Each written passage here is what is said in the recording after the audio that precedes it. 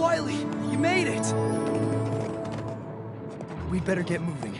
There are things out here we really don't want to run into after dark. What kind of things?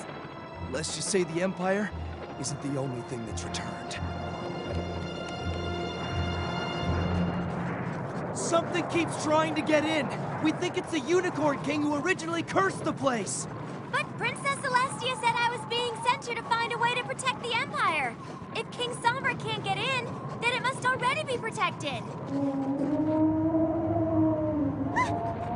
That's one of the things, isn't it? We have to get to the Crystal Empire, now!